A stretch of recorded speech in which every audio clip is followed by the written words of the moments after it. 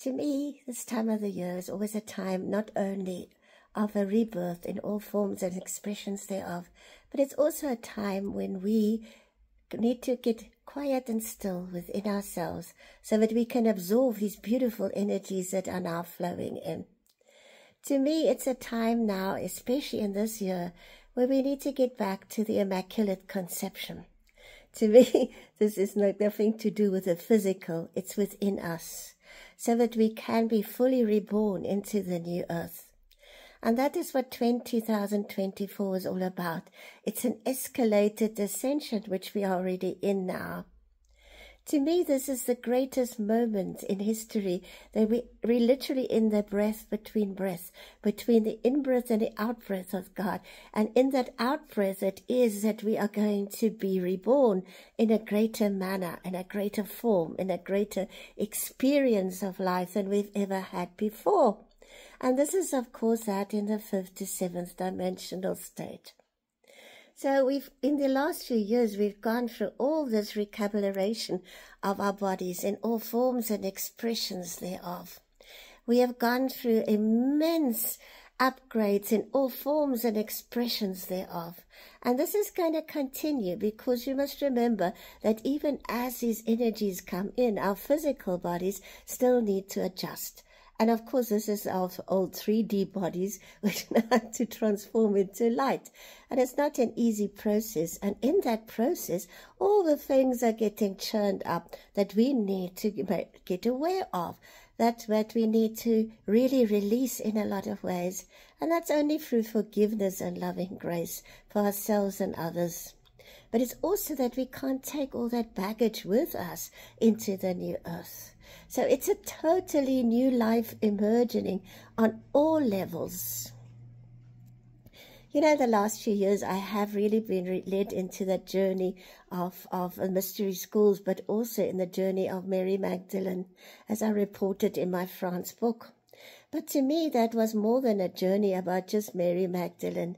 It was a journey of all the Marys, because the Marys, in fact, had the title of that. The Miriam was a title of a high priestess. So the first Miriam that we actually find is the sister of Moses. And then suddenly Mary's voice just got lost somewhere in the lostness. It's just lost.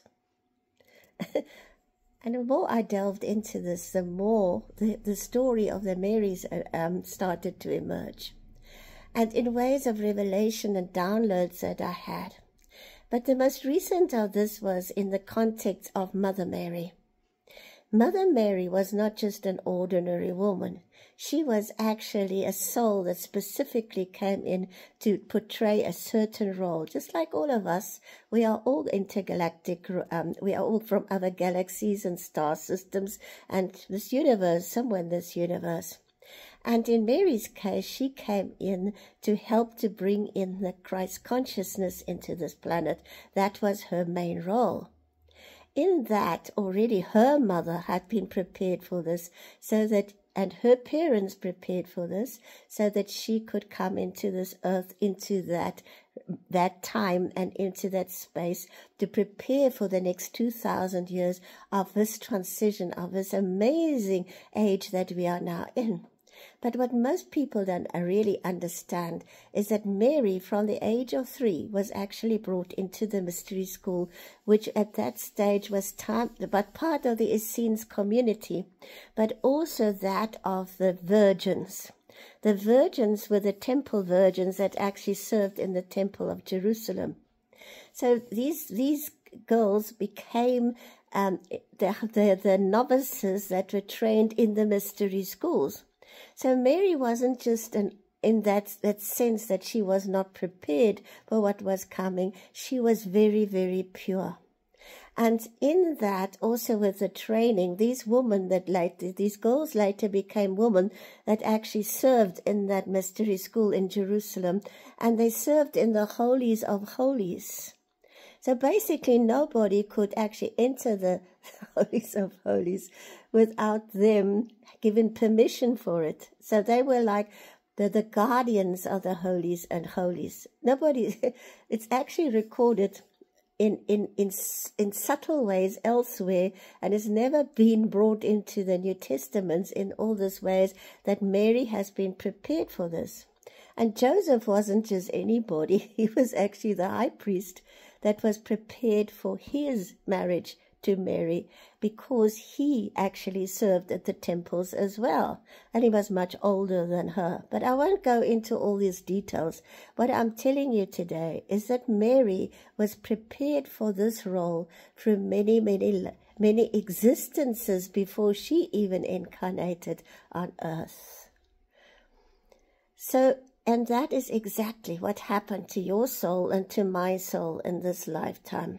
We were not trained in the mystery schools as Mary did, but we are all being prepared now for that immaculate conception through purification, so that we can now birth into a new life, a new beginning, like a newborn baby.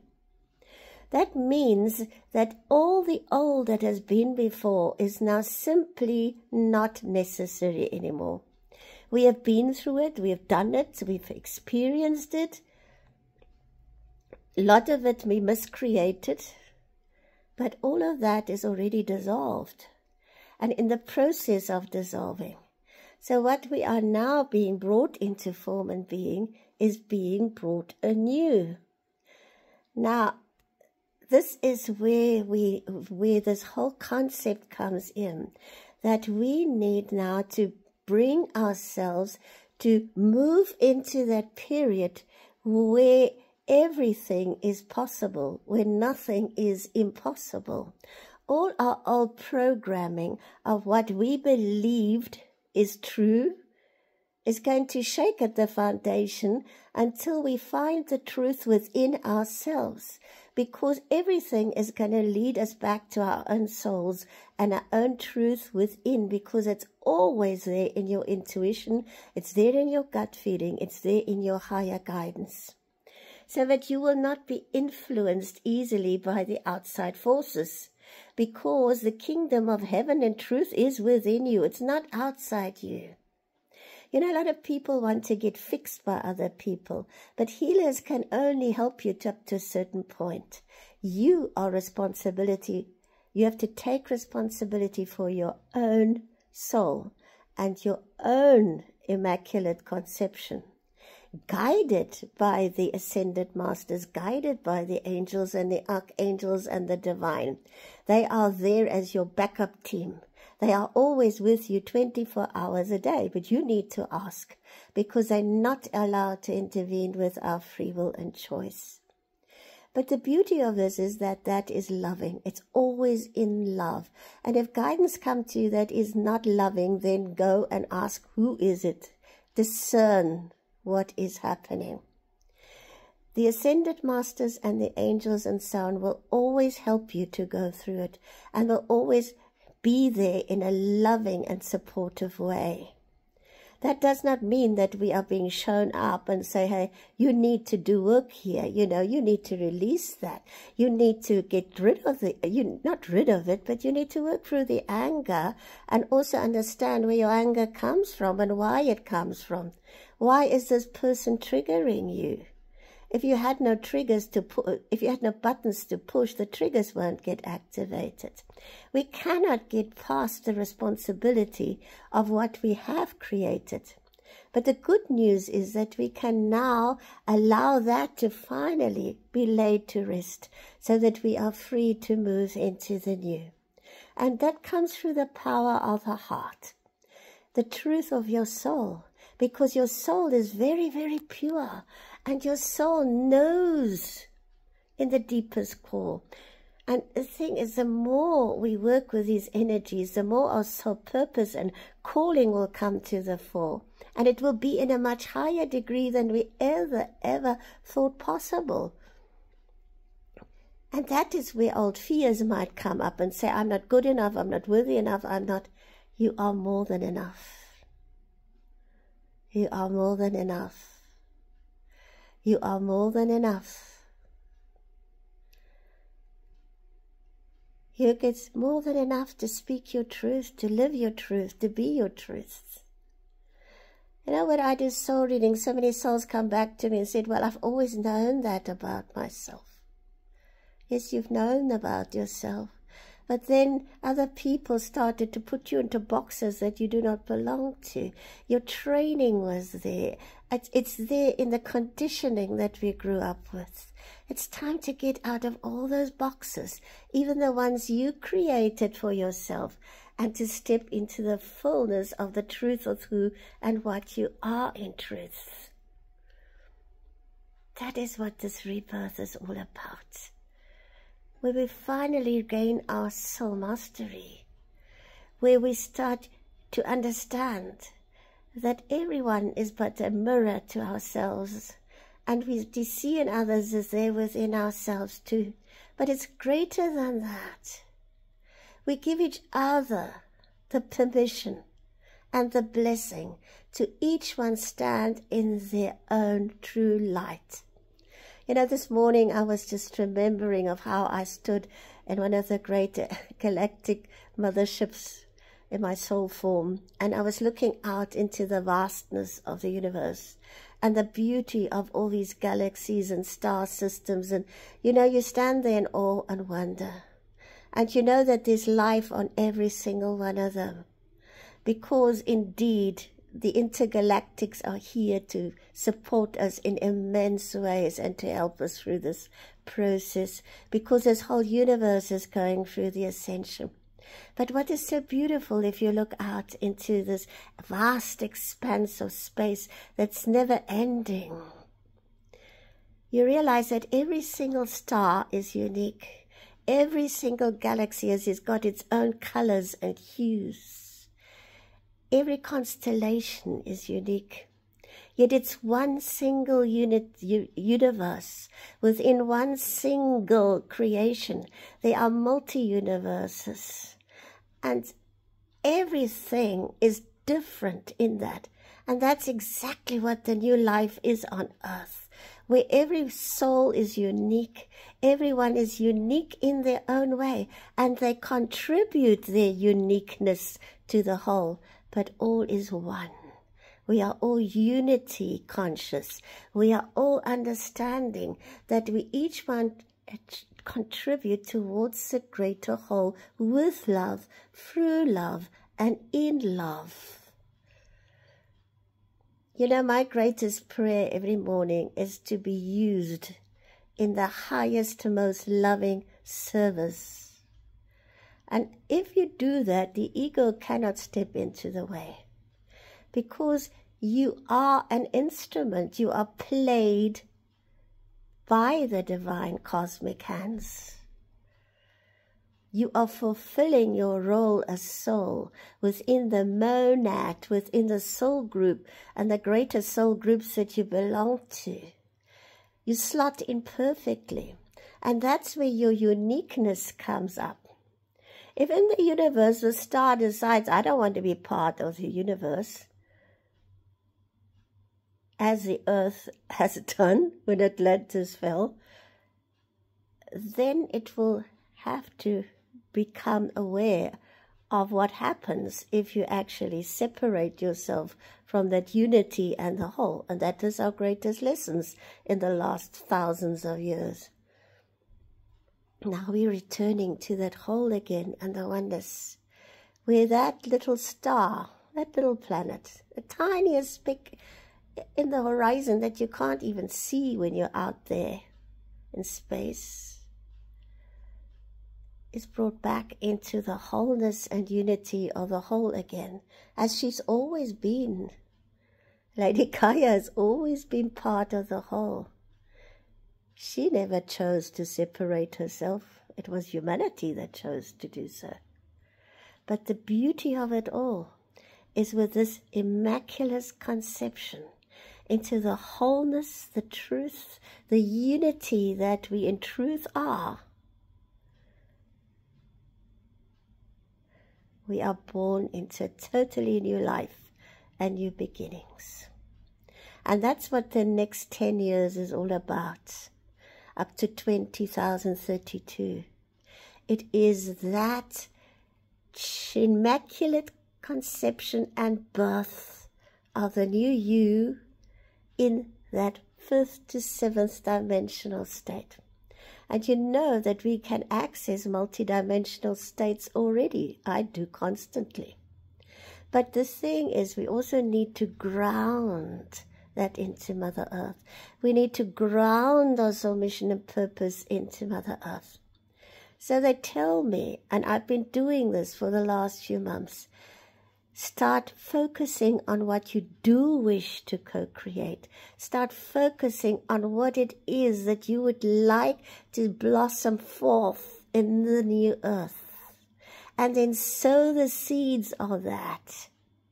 Not only imagine it, not only visualize it, not only see the vision of it, but take it in your heart and love it into form and being. And that is what this time is all about. You're never too old to be reborn. You're never too young to be reborn in the truth and who of you are. And I was just saying to a group the other day, I said, imagine if we taught our children to be soul empowered from the day they are born. And that's what they used to do in ancient times. That soul reading's done at birth, so that they could immediately identify the soul gifts and talents that this child came in with, and then that child would immediately be able to bring its genius into the world, as a genius is nurtured and lovingly brought into form and being. Our relationships would change, where we enhance each other lovingly, and we allow the other to stand in the fullness of their own light, as much as we stand in the fullness of our own light, and never in anyone's shadow. The communities of light being formed, the new simplicity of life. We will go to the basics, but it will be actually in a much higher evolutionary way. It will be high-tech, but it will be beautifully balanced and in unity with all of life. And that includes animals and birds and trees and plants, where we will have ecosystems where we do not need to use all these poisons and pesticides and goodness knows what. If you go and listen to those who really work with these animals and who really work with these birds, for instance, the birds of prey or whatever. I was at this one raptor center that's here right outside of us. The guy explaining here that as we poison the earth and we use poisons on the vegetables or whatever plantations we have, we are poisoning the owls, we are poisoning the rats, not even the rats, it's the owls and the birds of prey, because they eat the rats, because that is their prey. But if you actually put owl houses up everywhere, then the owls will make sure that there's no rats or any vermin left in the plantation. And they're convincing the farmers now of doing that. Those farmers have no problems, because if it's not the owls that will go and eat the rats and the mice and the vermin, it will be the birds of prey. So when you work with them, you create a beautiful environment where everything can thrive and you do not need all that stuff. We are returning to wholeness and unity, and we communicate with the animals telepathically and through our heart center. We communicate with the trees, we communicate with the plants, we communicate with the birds. The birds are messengers. And the insects. We start to understand the beautiful, amazing bee that creates honey. And honey is a natural antibiotic, and it's a natural way of an elixir of life. You go on, and I was on a trip in a game park at Timbavati Game Park, where the game ranger was showing us these massive anthills and how they are a whole ecosystem in itself, and that they actually, when the anthill is redundant, the burrowing animals go in, and that's their safety, that's their home. So the ants do amazing work. When last did you go and contemplate on what the ant is doing and what the bee is doing and what the butterfly is doing, what any insect is doing? Even mosquitoes have a role in the whole environment. When we start to understand the beauty of creation and the perfection of creation, we stand in awe and wonder. And then we cannot hurt or harm anything, because we know we're hurting and harming only ourselves. And that is now what the rebirth is all about.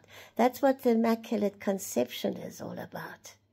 And it starts within you, through your open heart, and through your ability now to let go of the old life completely. You don't need all that anymore. Let go of all the baggage. The patternings of pain and suffering, let them go.